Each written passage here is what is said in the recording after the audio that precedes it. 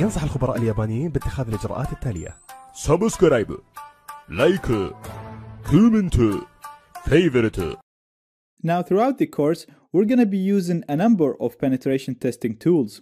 You can go ahead and install each of these tools manually, or you can do what most pen testers do, including myself, and save time and effort and use an operating system designed for hacking.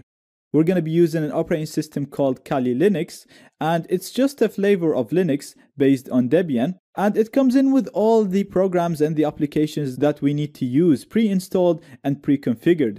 This means that we can just install this operating system and then start learning our hacking. There are two options to install Kali. You can install it as a virtual machine inside your current operating system, or you can install it as a main machine, as a main operating system. Throughout the course, I'm actually going to be using it as a virtual machine because using it as a virtual machine works exactly the same as installing it as a main machine, because it will be completely isolated from your computer because it's only going to run inside VirtualBox. So if you break it or if you mess things up, it's very easy to fix. It's very easy to go back to other snapshots, other configurations, and also you won't lose any functionality by using it as a virtual machine. That's why I always use it as a virtual machine. And in this lecture, I'm going to cover how to install it as a virtual machine inside VirtualBox. Now I'm going to be doing the steps on a Mac OS X computer, but these steps are exactly the same regardless of what operating system you use. So if you're on Windows or on Linux, you just have to download the VirtualBox version of your computer, and then the steps shown in this lecture are exactly the same after installing VirtualBox. So I'm going to include the download link in the resources of this lecture, and I have it already opened in here.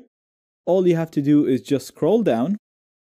Make sure you click on the Kali Linux VirtualBox images, not on the VMware, and then download the version of Kali that's compatible with your system. So if you have a 64-bit computer, download the 64 bits. If you have the 32 bits, download the 32 bits.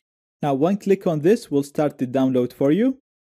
If you're using Internet Explorer or Edge browser, then you're going to have to right click and save target as. On Chrome and Firefox, you can just click the link. Now this is downloading for me, and I'm going to stop it because I've already downloaded it. So I already have it downloaded in here. And as you can see, you should get a file with a .ova extension. So you have the name followed by .ova in here.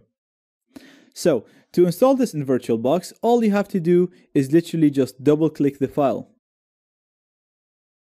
And as you can see, I get a window which will allow me to import this virtual machine. Now I'm going to keep everything the same for now, and I'm just going to click on import.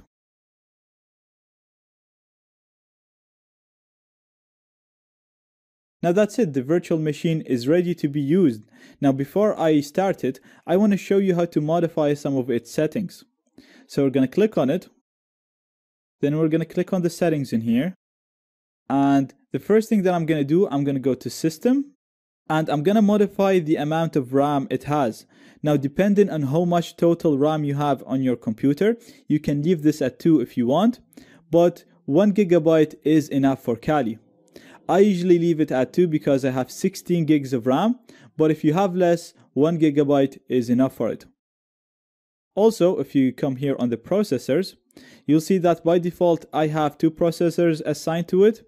Again, I have 8 CPUs, so 2 is not going to cause too much pressure on my computer. If you have less, 1 CPU is enough for Kali. Now, we're going to go to the network settings. And we're going to set this to use a NAT network. Now sometimes when you set this to a NAT network, you won't see a network name in here. If you don't, please check out my link in the resources and it will show you how to create a NAT network. For me, it already has a NAT network, so I'm going to keep it on this one. And what this setting basically does is it's going to create a virtual network where my host machine, which is my Mac OS X computer in here, is going to be the router for this network, and then all the virtual machines are going to be clients connected to this network. So they're going to get internet connection from my host machine, and at the same time, all of my virtual machines will be connected to a virtual network. This is very handy because my virtual machines will be able to communicate with each other. We can use one of them to hack into the other. We can use it to test network attacks and much more. So it'll first allow my virtual machines to have internet connection. It'll also allow them to communicate with each other. And it'll do all of this through a virtual network. It will not use any of your wireless adapters or any of your wireless cards. It'll create a virtual Ethernet network. So as far as the virtual machines concerned, they're going to think that they're connected to a network through a wire. So that's it. I'm done with my settings right now, and I'm going to click on OK. And we can start our virtual machine. Now to start it, all we have to do is just click on the start button in here. Now I'm going to click inside the virtual machine and hit enter. And we are inside the virtual machine. Now if you followed everything that I did so far, started Kali and got stuck at a black screen, so if you did not get the screen that I have right now, then don't worry about that. This is a common issue, and I've included a link in the resources of this lecture that shows how to fix this issue. You can access the resources of this lecture or any lecture by clicking on the resources icon on the top left of the player. If you follow all of the steps shown in the link and you're still stuck at this issue, or if you're getting a different issue, then please post this issue in the Q&A section and we'll respond to you within 15 hours and help you to fix this issue. Now it's asking us for the username, and the default username is root, so ROOT. And then it's asking us for the password, and the default password is the reverse of that, which is TOOR.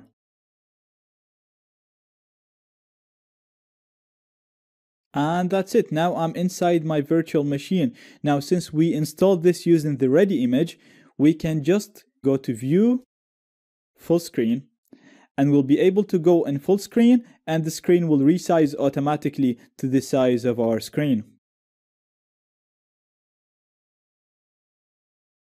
Now note in here, you see that I have a network icon appearing in here. And if I click it, you'll see it looks like I'm connected to a wired network. As you can see in here, it says wired connected. So Kali thinks it's connected to a wired network because we set this machine to use a NAT network. So if I open my browser in here, you'll see that I have internet access. So that's it. That shows how to install Kali Linux as a virtual machine. Don't be intimidated by this new operating system. We're going to go through the basics and we're going to use it a lot. And it's actually going to become very easy for you to use. Also, like I said, you won't lose any functionality when you install Kali Linux as a virtual machine. It's actually better to install it as a virtual machine because it's completely isolated from your computer and it'll be very easy to fix if things go wrong. Keep in mind, installing this on different hardware and different computers might show you some errors and some issues. So please, if you have any errors, just add them in the discussions and I'll help you resolve them. ينصح الخبراء اليابانيين باتخاذ الإجراءات التالية: سبسكرايب، لايك، كومنت، فيفورت.